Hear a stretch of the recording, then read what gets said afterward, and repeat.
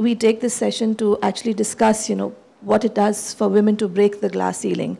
I have a wonderful panel with me, and I'll request each of them to probably give an insight into who they are, what they are, professionally and personally, and then we can probably start with asking a few questions that we could discuss and debate about. Over to you, Namita. Hi, everybody. I'm Namita Prasad. I'm a mother and a working woman. I'm a lawyer by profession. I'm the Group General Counsel for a couple of companies like Pioneer Inc. And then Control S and Cloud4C. I'm here to talk about how important it is for women to recognize themselves, to break glass ceilings. And whether there's a glass ceiling is all in your mind. So let's hear more as we grow up. I'm a little nervous, and I can feel that inch in my talk. Pass the baton. Good morning, I'm Joanna. I work with ICRISAT, which is an international non-profit working in agriculture. I'm originally from Australia. I left Australia 20 years ago. I've worked in 6 different countries in international non-profit field. I have 6 children, but I also very privileged. When I was single, I used to say, if only I could marry a chef, and I did. So I've never cooked since the day I got married, and I've been very privileged to have a husband that's been willing to follow my career. It's made a huge difference, but there is still a glass ceiling, and it's still a challenge. And very happy to be here today. Hello, everyone. My name is Ina Chow. I'm originally from China, and I live in the States now. So I came here. I have 2 startups. One is called Xylec Technology, and the reason I'm here, this is my first time in India, and the reason I'm here is the Xylec Technology got accepted into the T-Hub incubator. So we're going to have a demo day on the 26th. I have another startup which we're trying to bring in American entertainment, sports entertainment concept to China. And I was one of my dreams was marry a chef, and then later on, I figure out that marry a chef is a little too much because basically he works all the time. And so it's very privileged for me to be here and be part of the panel to discuss what the career means to modern women and how we can advance ourselves career-wise. I must add on, I think there's something very common between 3 of us is hopefully marrying a chef. But I made sure that my husband became a good chef. So, that's something, I don't know how many of us will think on that, but that's really a very important KRA these days. Well, I'll add to that. It was never on my horizons to marry a chef. In fact, marriage was not on the cards for me. I was like, no marriage, no men. I'm good on my own. But then I met my husband who convinced me that, you could also try and have a shot at it. And finally, I did get married, and I'm a mother of a 5-year-old. So I think with that, we'll just start with the initial session itself. That, is there really a glass ceiling? And if there is a glass ceiling, what does it mean to each of us? And how do we perceive it? Manjula said something very interesting. She said, as women, we create life and we nurture life. And, taking it from there, and what you said, it's all in the mind. So what is it that, we believe as women, that is there really a glass ceiling? And in today's time and age, where women are getting in the workforce, women are more surer of their identities. Do we need to even have a concept of a glass ceiling, or do we need to redefine it? Do we need to talk about empowerment, or, rename it for want of a better word? So starting with you, Namita. So, incidentally, I've had a profession which is supposedly to be dominated by men. I've been a lawyer. I've practiced in the High Court. I worked in corporate houses. However, I have never actually, and it's something which I very blatantly speak, I've never felt that glass ceiling really existing in my life. I began my conversation when I said that, it's all in the mind. I come from a very small town, a very small village near a very remote state, which is Jharkhand. And this is a small town where we have local schools. My parents have been doctors. I've always been risen, in a very, very educated environment. So I was blessed. But when I meet people, and especially when I meet various categories of people, they have mindsets about what a woman can do and what a woman cannot do. I think it's all starts, way back in the history where we had classifications of, defined roles in the society.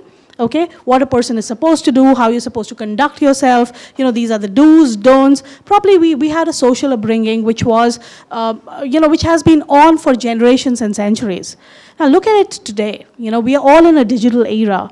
Everything is on a click of a button. Information, power, communication. Things change. Responsibilities change. Roles change. And people need to change. It's very important for everyone to be progressive, to understand that there has been a slide and a flip change on roles. The concept of glass ceiling comes to the purview when people start thinking or assuming that as a woman, you cannot do certain things because of certain limitations you have, maybe at home, maybe because of the work environment, maybe because of a social environment. It's very important for you as a woman to progress, in the positive direction when you interact with people and make them understand that you're as equal to everybody. So that's my 2 cents on this. Sorry, just to add to what you're saying, see, while we say it's in the mind, but cultural differences in a workplace also sort of matter. I know that most women, when they go for their first job interview or subsequent, are invariably asked the question, are you married? Do you have children? What's your support system going to be like? We'll come to, you're doing something very different in terms of diversity, so we'll come to that. So those are questions that are invariably answered. I remember when I was probably young, I was about 24, 25, and I used to work long hours. I had a senior partner of the firm come up to me and saying, why are you working long hours? You will get married, you need to prepare for that. And this is not something that your in-laws will appreciate or husband would. And I was flabbergasted, look at him saying, this is a workplace, I'm putting in my efforts. But the perception was that you're a woman, you need to be prepared to take care of a home, and that is your priority.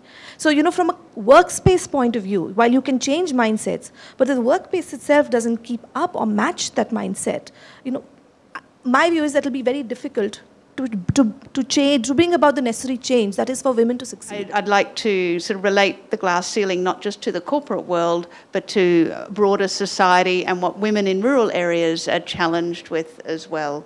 And that also does very much come to in the mind in what's expected and the perceptions of what women are expected to be able to do. So it's very, very real. Maybe I give an example in Australia. We didn't grow up with the same restrictions as what you might have here. We grew up saying you can achieve anything, you can do anything, go and build a career. However, there's still, even with that, there's still then the glass ceiling once you get into the career. There's 80% of teachers are women. But when you look at those that are principals or deputy principals or in that administrative area, it's 20% that are women. Now, there has to be a glass ceiling there to have such extreme difference from that. So I guess that's just an example. It exists, but I agree, it's the mind, it's people's minds that are really creating that. So I want to say that if in the States, in the job interview, if you ask, hey, are you married, do you have kids? They're never gonna fly because you're gonna face huge lawsuit. So I want to say 3 things. One is actually it's in your mind. So in Chinese, we have a saying, I'm not sure how well it translates into a different culture. So the basic idea is the newborn cow is not afraid of tiger because they don't know what a tiger is. Are they dangerous? What should I do? So they fight very hard, and the tiger was confused because the cows should be afraid of me, but it's not. So I want to use this to tell the other woman as well. Do not have the perception that other people will treat you not well because you're a woman. Don't have the perception of you should be afraid of other things. Be stupid for a little bit. Pretend there's nothing, there is no bias or anything happen, and then you can achieve what you can achieve. And also, I admit there is some a gender bias. There are a bunch of experiments. One of the experiments is there are survey going to different group of people. So one is the resume is, you can tell from the name, it's a woman. The other is the resume, you can tell that it's a guy. And then there are two identical resume, but the response from the person, whether you should give the person a raise or a promotion, is different. So people tend to give men promotion or raise over women. That's not talking about men promote men. They're talking about men and women tend to promote men over women.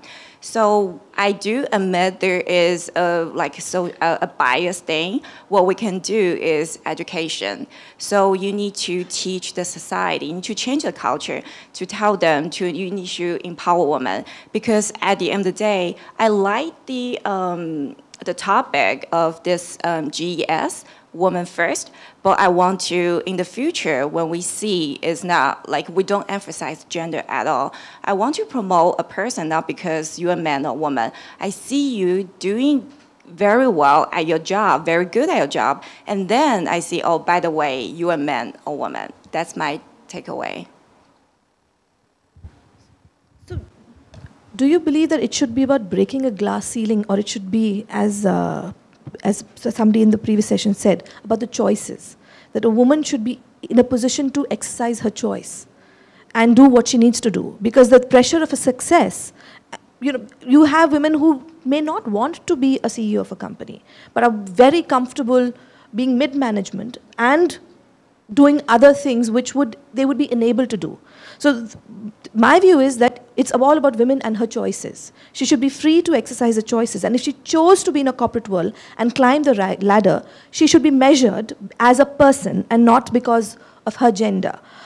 So the flexibility and the freedom to do choices, have you, in your journeys, faced issues, whether with yourself or through cultural restrictions, that women are restricted sometimes from making those choices? So, I definitely agree. It's like to each his own, So you choose your roles, you choose your responsibilities, and professionally you want to be committed to that. So it's a choice whether you want to be at a mid-management or a top level. But to answer to you specifically, I began my career from the High Court of Jharkhand. And let me tell you, it's one of the most, difficult places to be in for a woman. One, because of the mindset, okay? And the second reason is because you actually are thrown into a place where the ratio of women is to men, in a room would be like 1:100, when I say that, in a courtroom. Right? So when I started my profession, as a lawyer, it was difficult for me to be accepted, even by the clients, especially if they were coming, to me for difficult matters like a bail or a criminal, matter to be discussed.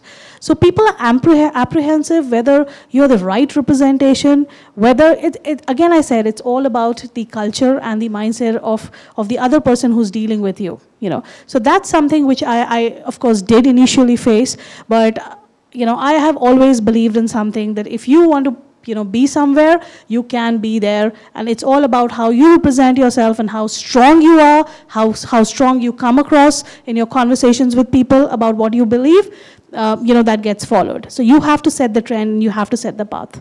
So does that answer you? Maybe if I just give some more examples, because yes, it's about your you want to be and how you make that path. And if I give some rural examples again, so a little while ago when I was visiting some farmers in Gujarat, and they were gathered around. Of course, when you visit, all the community comes out and they're all very excited. And so I asked who had undergone any training for any agricultural activities. And every one of the men put up their hand, and not one woman put up their hand. So I said, oh, well, why haven't the women had any training? And the men said, oh, it's all right, they don't need to because we can tell them what to do.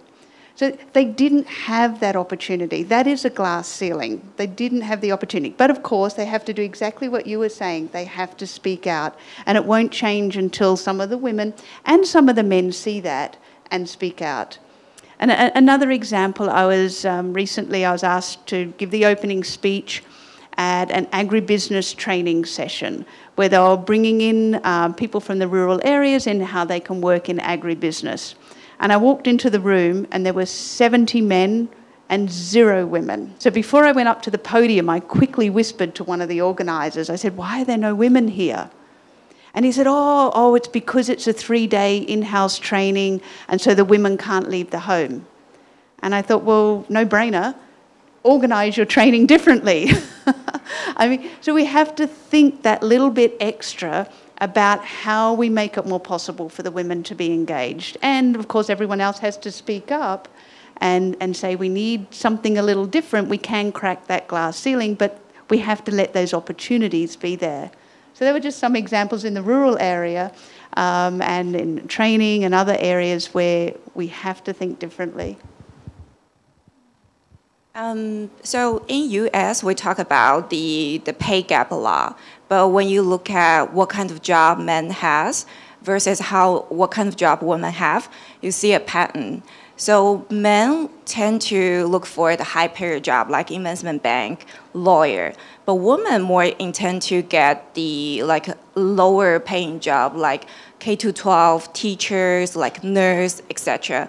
I think some of it say about the different persona of men and women. So boys tend to want to be science, and women tend to play with the Barbie. I think to that, there's some extent that is true, but I also want to encourage the STEM program to the women. So not because I wear pink, I like to play Barbie, that means I can be a scientist. I can be a mathematician. I want to encourage women to be brave, that to look for a career that you like, even though that career means you are not the majority gender in that career. Just be yourself, know what your passion is. So the other is I want to encourage the male counterpart that be more supportive. So a lot of issue we're talking about is, hey, you are a woman, you should take care of the family. So if you don't take care of family, what your husband gonna do? What your kids gonna do? I want to encourage the male counterpart to change your mindset, to be more supportive of your wife or your girlfriend, to help them to pursue their career opportunity. I so too agree, and I really want to bring this across table, and definitely I'm talking about myself, but I wouldn't have been successful, mentally, psychologically, professionally, if I did not have a partner who would have made it successful. So to all the men in our lives, I think we are here because of them, to a lot of extent, yes. So, that is because of that. If I add an example to that too, I mean, the value of having a male partner is they also understand how some of the male psychic is. And my husband often says to me, now this is a bit of an Australian term, but he often says, you don't get it. Think like a bloke. Think how that bloke is thinking. Stop thinking like a woman. You don't get it. And so we all need to see it from each other's sides, and that will make a big difference. Well, I also want to add one thing is women, well, like myself, we tend to intimidate by other people or by other male. So I met a career coach one time, and then she said that a lot of men ask for promotion or salary. They will tell, hey, I do A, B, C, I increase the sales by how much, so I deserve a promotion. But on the other hand, the woman does not ask for promotion. So women need to be more aggressive in career to be heard and be seen and to be treated fairly. If I can add a nice statistic to that, there was a study that showed that men will apply for a job when they feel they reach about 60% of the criteria of what's needed for that job. Now, given that men generally are more confident than women, they probably only have 50%, but they'll apply for it. Whereas it showed that women will apply when they think they reach 100% of the criteria. So we're holding ourselves back, and it's a case of just put yourself forward and just go for things a lot more. when we hear about women, you either hear that, you flaunt your femininity and be more like a woman and, you'll get what you want, or you have to be like a man and think like a man, because that is when you'll be able to, achieve or succeed. It's a quandary, because at the end of the day, nobody's talking about be who you are. You're saying either be really feminine or be like a man. But where does your personality go? So have you faced, I was lucky, I didn't have anyone to actually tell me that you need to be, a different person than what I was, and everybody accepted me in my career path the way I was. But have you had challenges where people expected you to be a little more girly or a little more manly, for you to take the next step forward?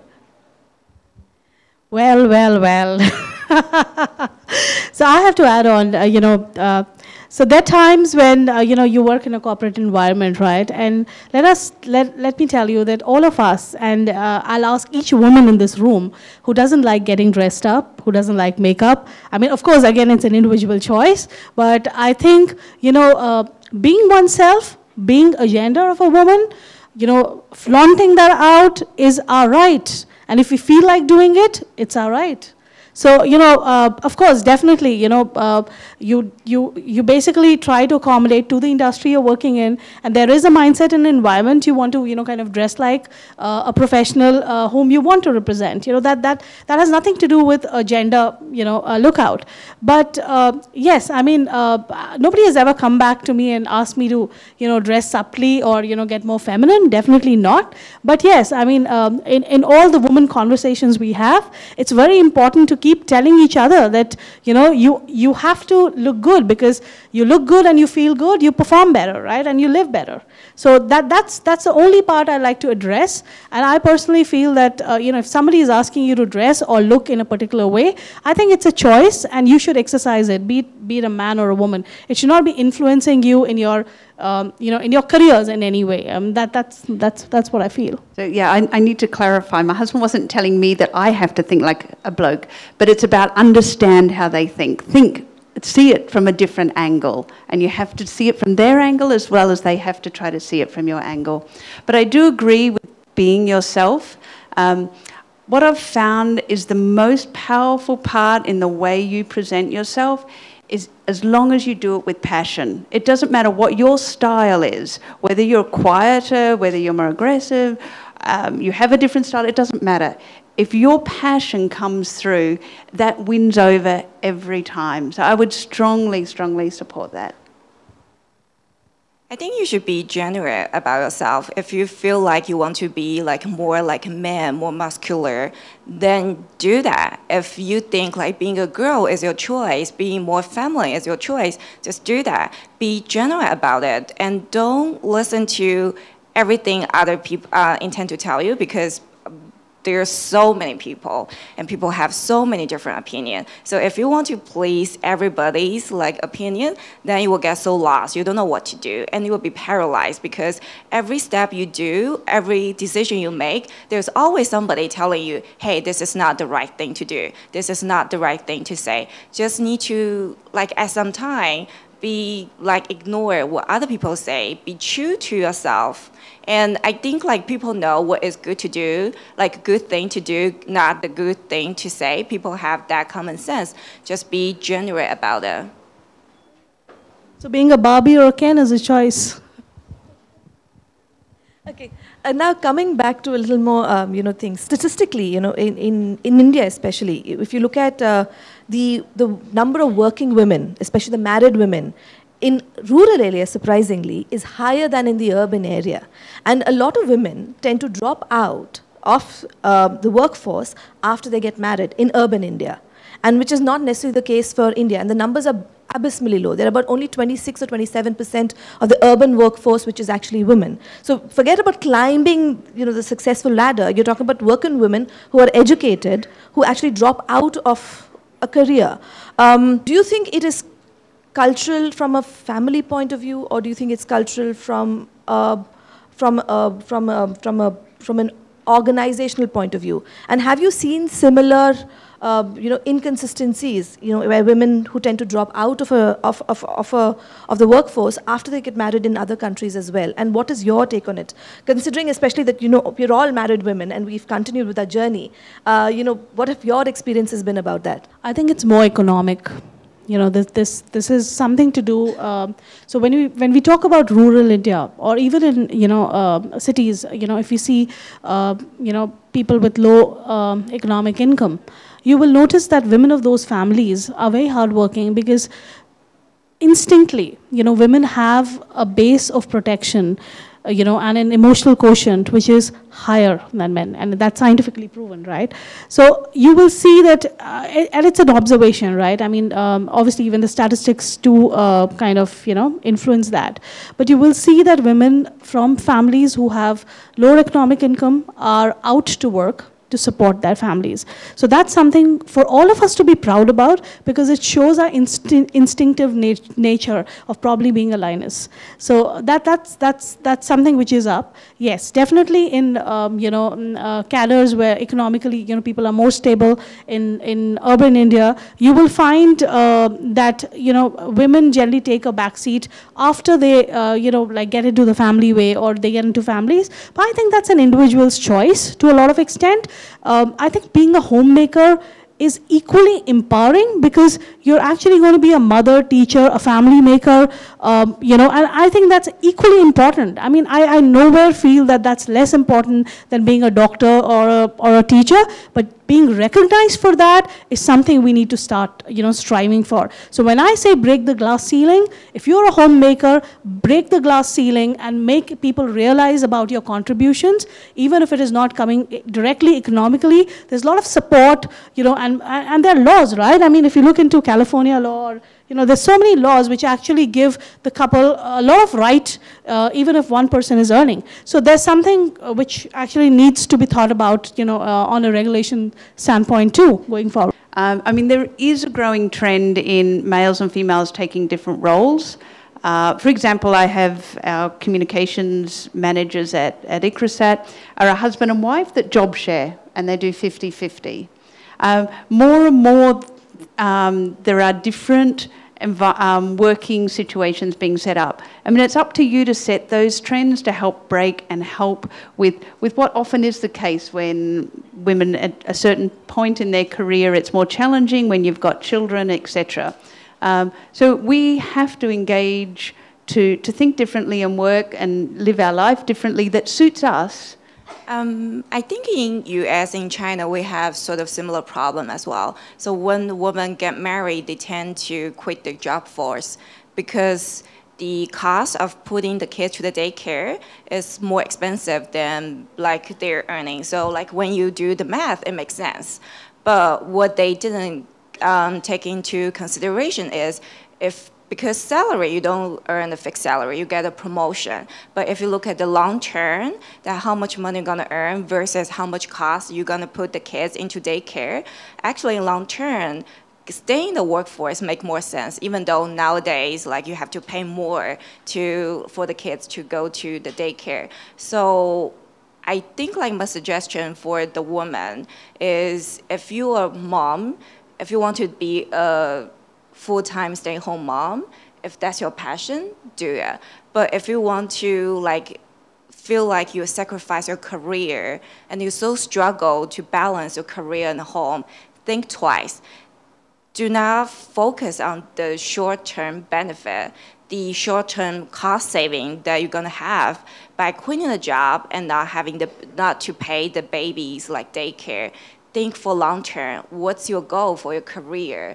And talk to your husband about it. Get his support, get his insight, get his like suggestion on that, and then make a decision from there. My next question, actually, sorry, you wanted to? Yeah, I was just going to add, I think there's a lot of misconceptions that if you're a working mother, that you're disadvantaging your children. You also set an amazing example for your children about what you can achieve and having a vision and wanting to do more in life. And you know, you children often grow up. My children have grown up so independent, which is actually really going to help them in life as well. You know, they have to be part of the whole family and what we're all trying to achieve. And so, yes, there's trade-offs, but don't think it's always a disadvantage for the children. They really grow and learn a lot more from seeing what you can achieve, and you engage them in your work. Oh my gosh, I take my work home all the time and I make my children give me ideas, and I put up flip charts, and they contribute as well. It's about quality time rather than actually quantity time. So it's not about how much time you spend, it's but how you channelize the time that you have with your family that matters. Okay, the next question is for you. At Limousine, you guys, you're very open about the fact that you're diverse. You have women founders. That 50% of your workforce is women, and then you have your workforce comprises of people from different ethnic groups. Have you ever faced any sort of some kind of a lashback, or where people have been reserved about the choices you've made as an organization? Have you, when you go for conferences or when you meet people from different investors, have they said, oh, you have a significant portion of your founders who are women? How have they perceived that? Would you be able to share? I think I tend not to see that. I think like when they say, we met some investor and they have some concern about maybe the business model, like all the VC, they have some sort of concern. I tend to think that is because the way we run the business versus we're not white or we're not all men. So I tend to not let the diverse, being a minority and being a woman affect me, and trying to overcome that hurdle and trying to persuade them or show them that how well our business is run and how efficiently we can save the cost. That's my way to when we have questions from outside people. So you divert them to look at things not from a diversity point of view, but get back into talking about your business plan and show in hand. Yeah. Joanna, you've traveled the world. You've worked with people in rural sector across the world. You've met women who are not necessarily B school or Ivy League graduates, but are still part of a workforce. They would have been successful in their own way. Did you see accomplishment, satisfaction, even though we don't see them in newspapers? When you open a newspaper, you don't see the CEO of a thing. Do you feel that some of those women are probably more accomplished or empowered than people you might find in a corporate setup? Absolutely. The challenges some of these rural women have just makes our challenges look so insignificant.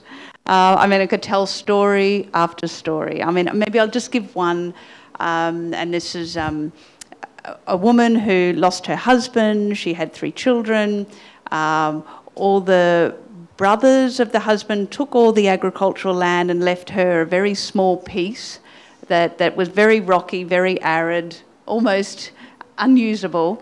And I will say, women who farm land own 1% of that land. So the land they actually have formal ownership over is 1% globally. And so it's significant.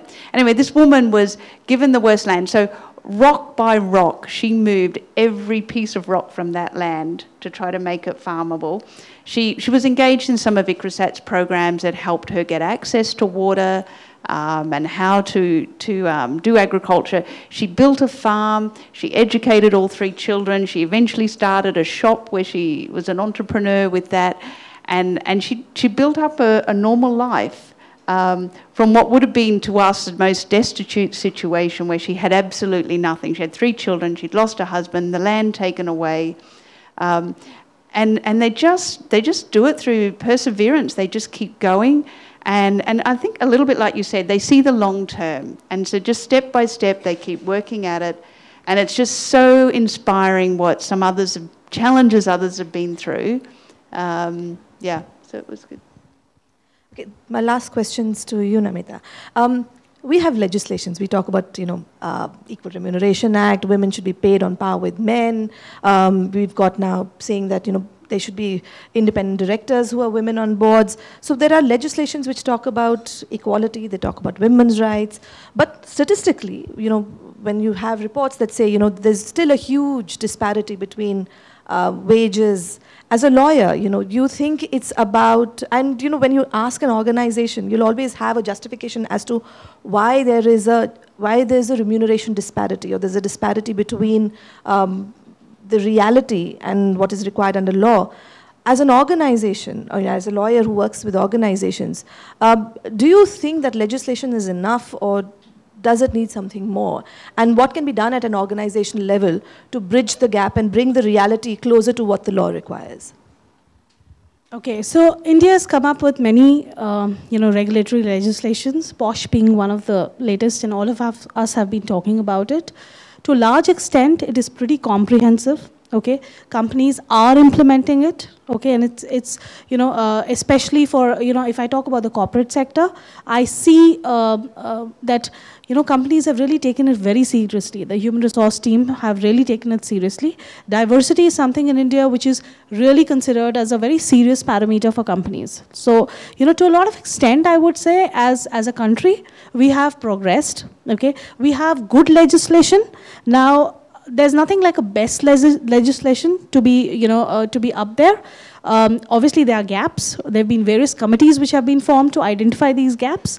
And, the government has been working. It's not that. But change will come with time, right? We need everybody around us, be it a man or a woman, to participate in change. It's very important for each working woman to understand, even how many of us even go back to our housemaids and tell them that they also have a protection under the new anti-sexual harassment policies and laws. They are under domestic labor and they are under labor, laws. So have we personally gone back and educated women? So are we taking that kind of stand? And in the beginning of the session, there was a very beautiful thought, which was floated, that it's women who take up women. So here is an opportunity for us to form circles, to form groups, take women along with each other, impart knowledge, tell them about what is there which they are not aware of, and let them, understand their rights. And I think that's the best way to move forward.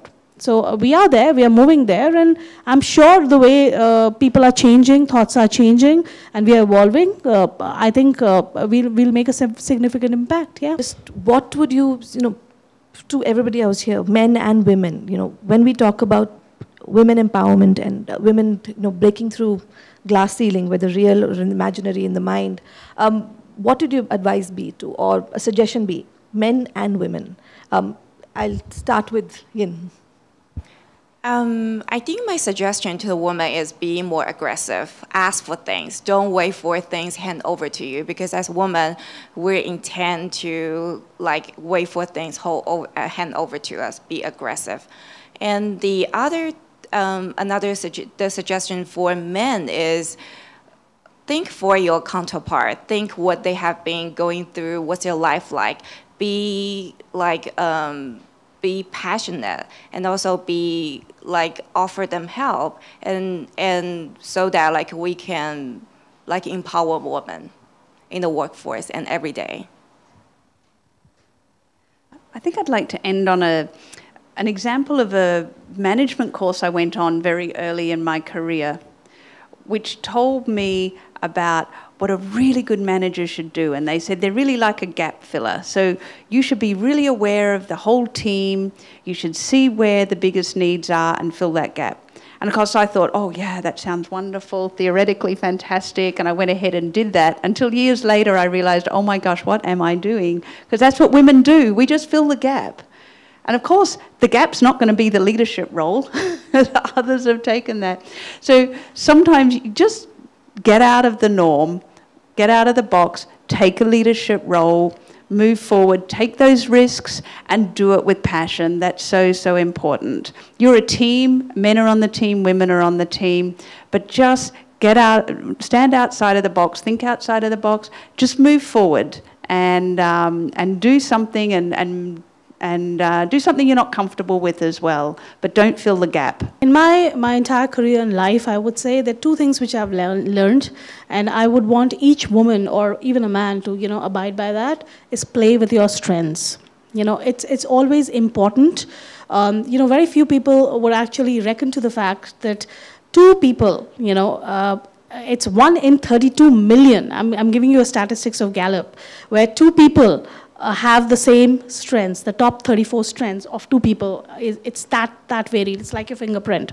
So first of all, know your strengths, okay? And your strengths can be your biggest weaknesses too. So that's a different topic we can just, you know, keep on talking about. But understand what your strengths are and play to the fullest. The second thing is have empathy. It's very important in life to understand, you know, the other person's perspective and situation. So be it a man or a woman, you know, I always feel that, you know, before you take a decision or before you treat somebody, you know, in a particular way, empathize and put yourself in that position. It's a fact, you know, India has been emerging, right? As a country, we've seen, if you look at a generation, one generation back, their thought processes were different. You know, they came from a classical economy background, you know, how they thought about a job was different. When you look at, you know, people right now, you have millennials. So their thought process is absolutely different, right? So it's very important to understand that we have evolved even as a race. And I'm going to see more of empathy coming into picture now. So these are the two top tips. So so basically women take home is have empathy, know your strengths and use them. Don't fill in gaps, you know, take on the leadership roles, be assertive, and men support the women. So with that, we'll end today's session. Thank you all for being a patient audience.